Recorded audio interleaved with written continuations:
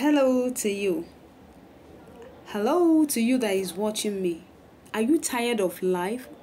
Are you tired of trying? Are you even thinking of quitting? Let me remind you of a saying that quitters never win. Alright, and winners never quit. If you want to make it in this life, you'll be faced with a lot of challenges. Before I got to where I am today, I've gone through a lot.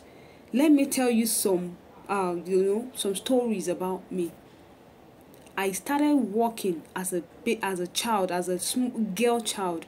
At the age of 8, I was washing plates with a food vendor with my younger sister. My younger sister was about 6 years old then.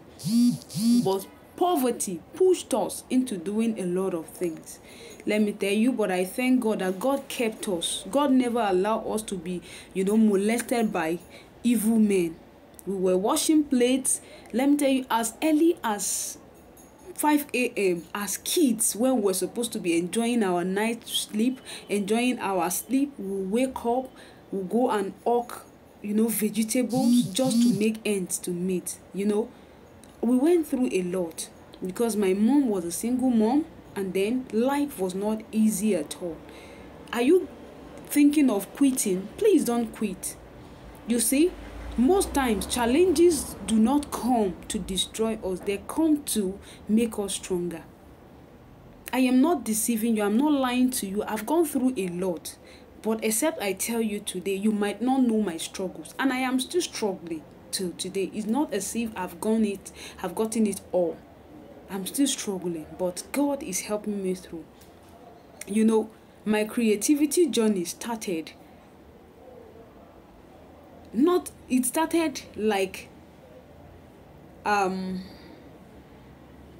I became a creative person because I was looking for solution, how to get out of financial crisis, how to become financially buoyant.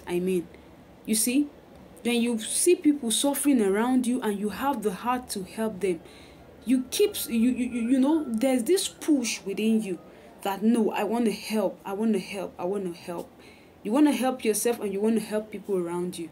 And let me tell you, it doesn't mean that I'm not struggling till now. You see, I'm still struggling, but God is helping.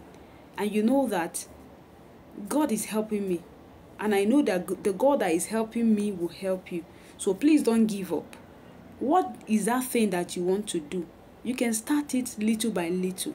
Don't think about starting big. You see those big companies